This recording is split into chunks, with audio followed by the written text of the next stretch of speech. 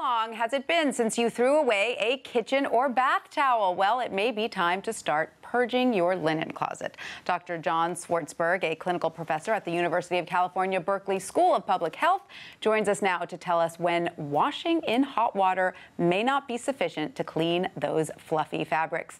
Welcome, Dr. Swartzberg. I think there are many of us who won't throw away a towel unless it's in tatters, but there are other reasons to get rid of towels, right?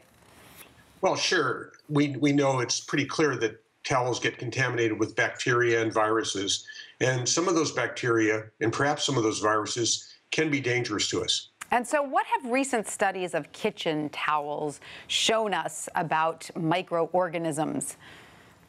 Well, the largest and most recent study done not quite a year ago showed that kitchen towels have bacteria on them. Frankly, this was no surprise either to the authors or to the people who read the paper, because we've known for a long time that bacteria can survive on these inanimate objects, particularly when they're moist.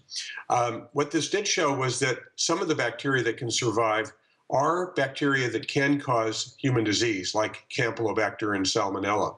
So how often do you recommend we wash our kitchen towels or even replace them with new ones? Okay, well, I've just told you the science, and that is that we know these bacteria can live on kitchen towels.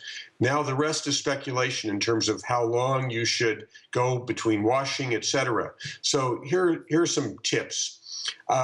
If you're working with chicken, for example, which we know is frequently contaminated with Campylobacter, Salmonella, really bad bugs, you should probably change those kitchen towels if they got any fluid on them at all, right after using them. On the other hand, if you're just using them for daily use, there's been nothing that really has significantly contaminated them, and there's no one who's a compromised host in your home. All right, so using them on raw chicken, throw those out. The other ones you can wash. Well, I didn't say throw them out. I said that you've got to be really careful with them. What you can do is you can take them and put them in some bleach. That is like a gallon of water and a couple of tablespoons of bleach, and let them sit there for overnight. Mm-hmm. If you put them in the washing machine at high heat with the detergent and then dry them at high heat, that kills almost all the organisms. All right. Okay. So now let's move on to the bathroom. What are your biggest concerns with bathroom towels?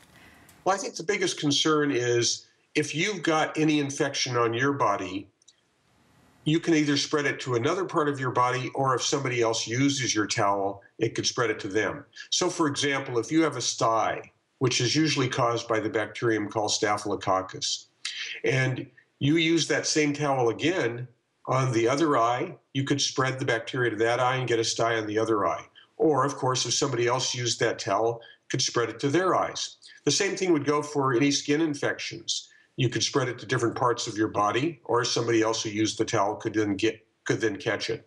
So what are your recommendations then for bath towels, even among family members in the same house?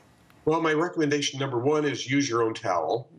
Number two, if you don't have any infections on your skin or anywhere else, then it's fine to reuse it. Let it dry out overnight, and it's fine to reuse it. And you could reuse it for several days, sometimes up to a week, depending upon what's going on. On the other hand, if you have any infections, then it's got to be washed daily. Now, how do you recommend we wash our towels? With hot water, bleach? What about the drying cycle? Well, so the first thing is, if there's any concern about pathogenic bacteria on your towels, then use some bleach with your wash and with the other detergent.